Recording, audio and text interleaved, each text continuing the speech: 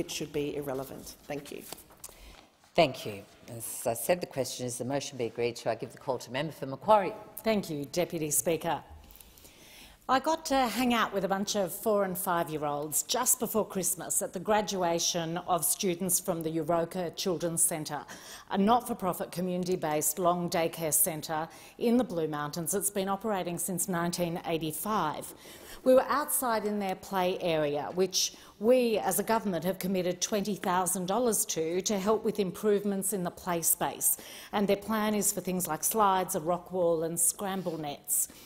Now, it's too easy to dismiss the idea of play areas as a secondary thing in education, as something that's simply a respite from learning, whereas some of the most important lessons young children can learn, and I would argue all children, happen in the playground. Learning to share, learning to take turns, learning to respond appropriately to those social cues that can mean the difference between an easier or harder journey as an adult, not to mention the physical skills development that occurs, the managing of fear and excitement and 1,001 other emotions and skills.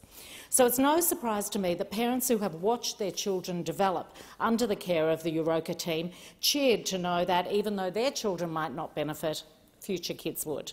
But their biggest applause was when I mentioned the Albanese Government's commitment to making early childhood education and care more affordable for families.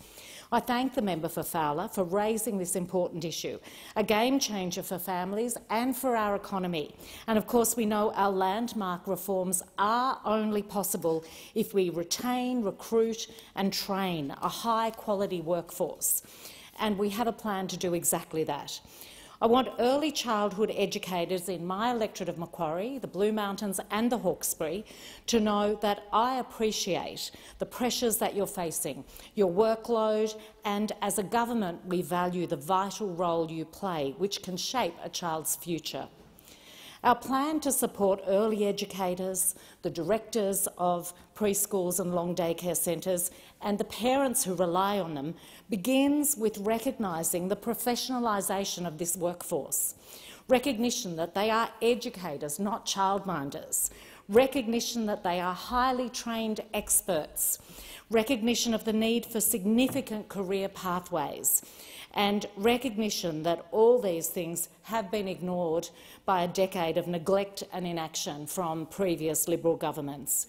We know changes are needed. We've committed to working with early educators, the sector and unions to overcome the long-term issues like the persistent challenges to attract and retain staff, and the huge gaps that mean people in regional areas, including mine, cannot access early childhood education and care when they need it or as much as they need it. Both the Hawkesbury and Blue Mountains have been identified as having serious shortages of places. The contrast between our approach to these issues and the Liberals, while in government, is stark. They ignored, denied, minimised and did as little as possible to address the really pressing issues. By contrast, we take these issues seriously and look to have responses that mean we don't have to revisit the same issue every few years because we aim for a longer-term sustainable response. Tackling childcare costs is a fundamental way to reduce the cost of living pressures that families are facing. It will make early childhood education more affordable for 1.2 million families. Now, 75% of those families earn less than $180,000 a year and around 50% earn less than $120,000 a year. The costs of childcare for these families are a big chunk of their pay packet, and this will help.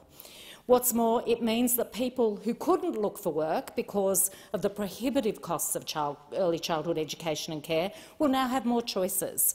Last year, 73,000 people who wanted to work didn't look just for that reason. And that means that while this is about families with young children, it's also about the skills shortage and the local businesses in my community who can't find people to work. So attracting new workers to the early childhood sector is essential for all this to happen. We know that the shortages can't, in the short term, be filled through the domestic market, so we've looked to migration to help ease the shortages by expanding the migration program to 35,000 places, prioritising visa processing times for qualified teachers, including early childhood teachers.